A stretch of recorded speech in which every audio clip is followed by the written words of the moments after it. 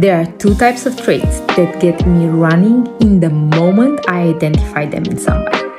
The first one, people who are weak and easily corruptible.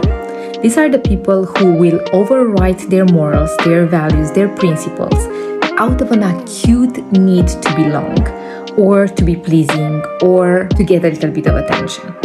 Somebody who's a social smoker and decides to not smoke, but as soon as he's being offered a cigarette, will take that.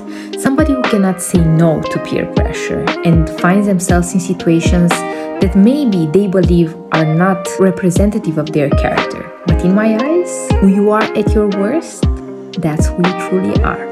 And the second type of trait is somebody who has a proclivity towards destruction.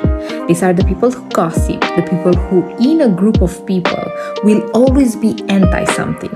They will never be supportive or positive or be real, authentic about something. No, they are the people who strategize, who die on the inside when somebody else is succeeding, because they come from such a scarcity mentality that they need to destroy other people's reputation, energy, so that they can feel successful. Now, you will tell me that there are reasons why, as I shouldn't be so categoric about things. 100%. I can have a lot of empathy, I can have a lot of compassion, and I can also draw boundaries with unfuckwithability.